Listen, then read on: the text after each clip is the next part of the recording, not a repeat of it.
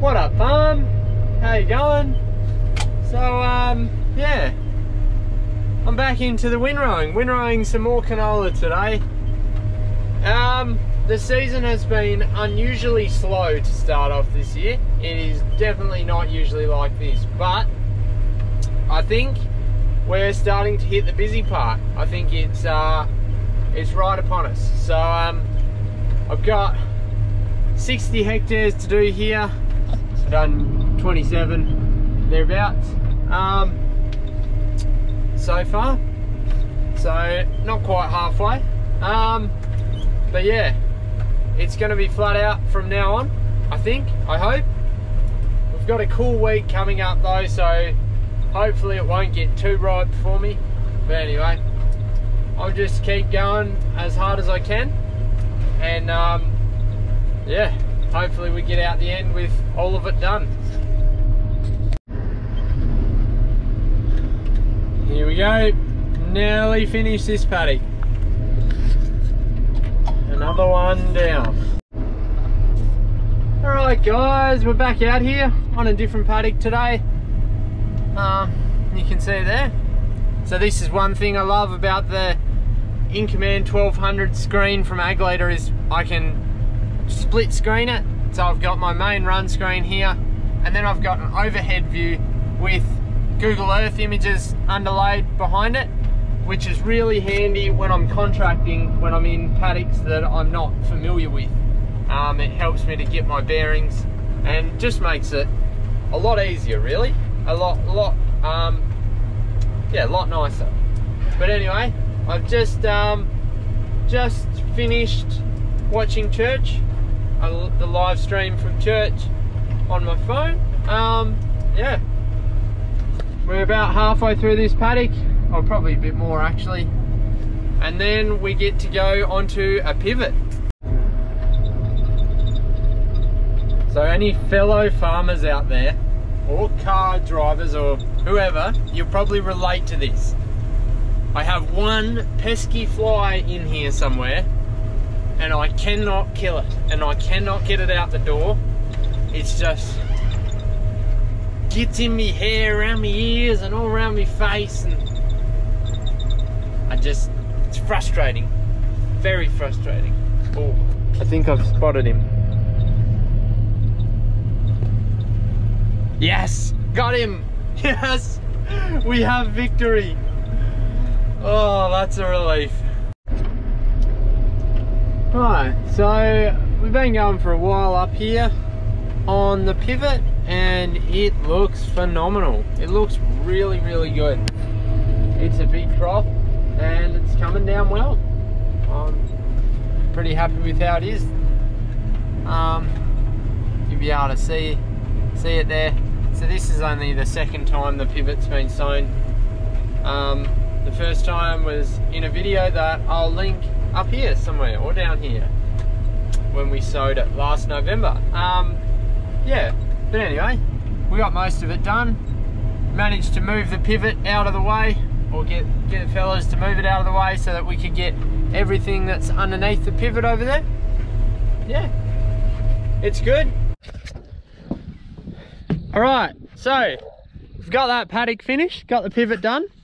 Now we're going to take the front off the Nitro and put it on the trailer. Alright, so we got all of the hoses unhooked, and now we just got to sit it on the trailer over there.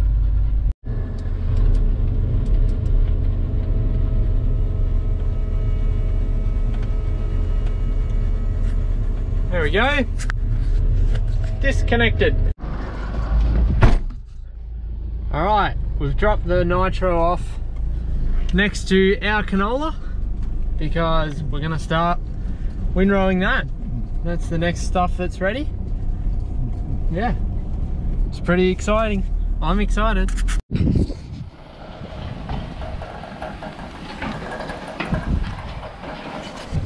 Got Dad hooked onto the front. He's going to tow that home. Now I'm going to get in the ute and take that.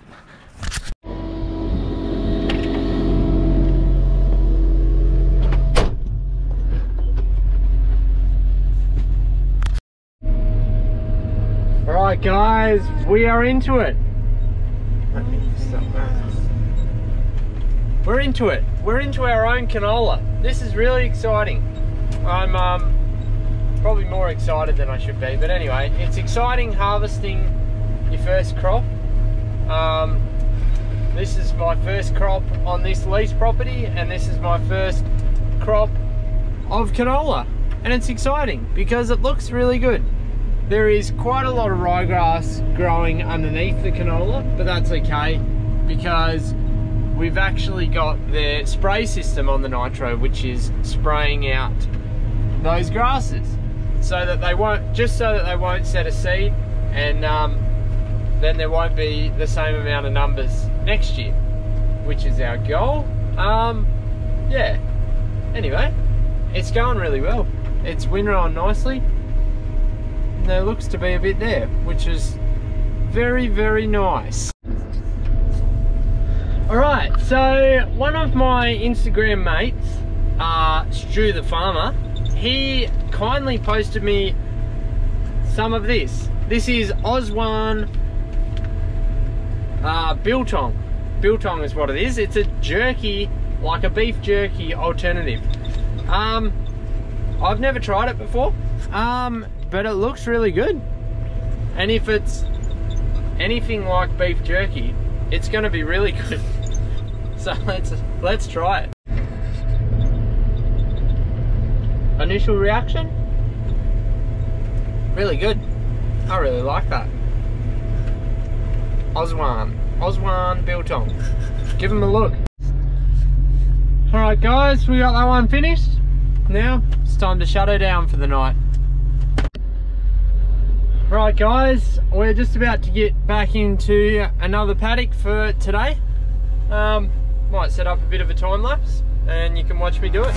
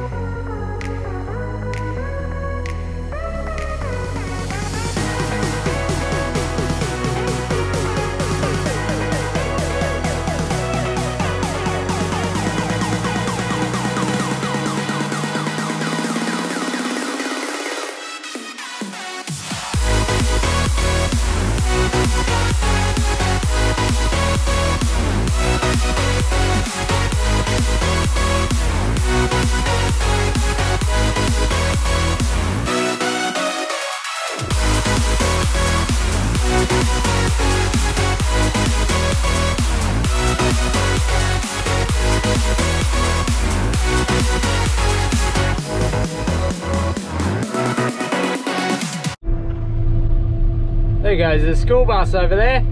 Hello to everyone on the school bus.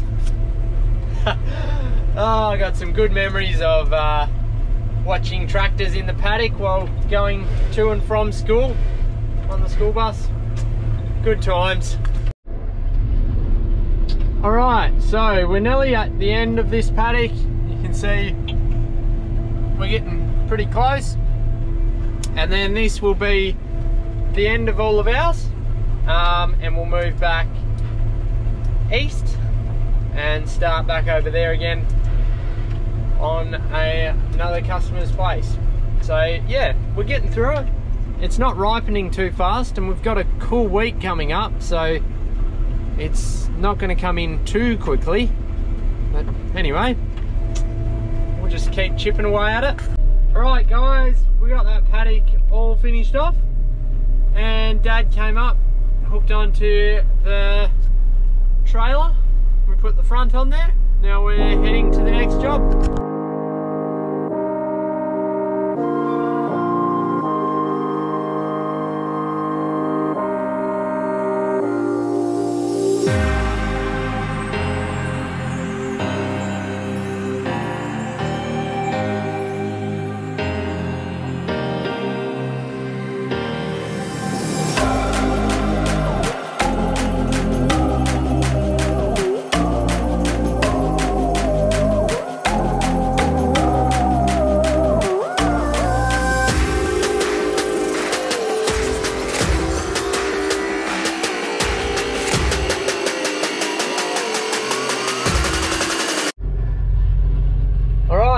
We made it out here. That's one paddock there. There's another paddock further down. Yeah, we brought the old ute out the other day. Anyway,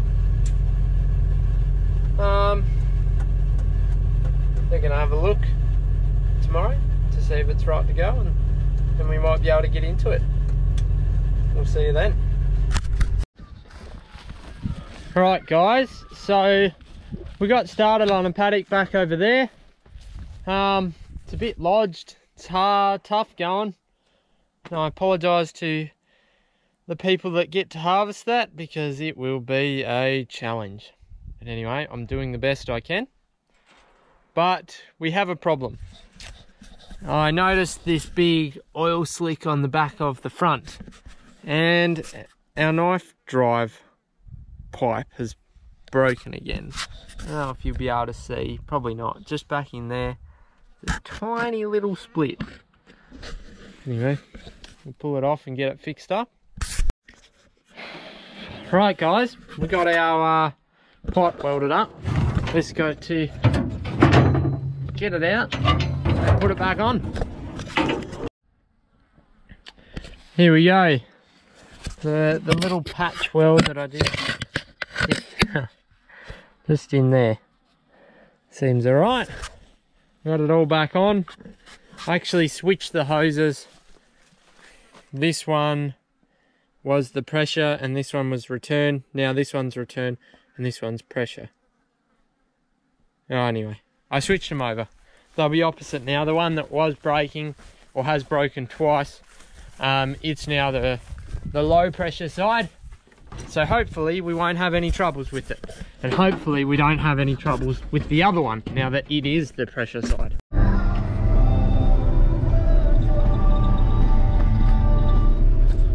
Right, we've been going along for a while and it's going pretty well. We're nearly done.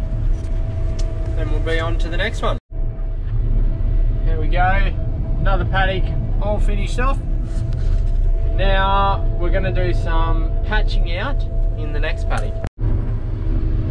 Right guys, so this is one benefit of the ag leader.